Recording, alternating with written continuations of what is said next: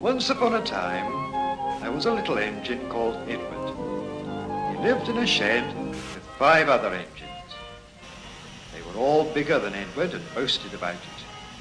The driver won't choose you again, they said. He wants big, strong engines like us. Edward had not been out for a long time. He began to feel sad. Just then, the driver and fireman came along to start work. The driver looked at Edward. "Why are you sad?" he asked. "Would you like to come out today?"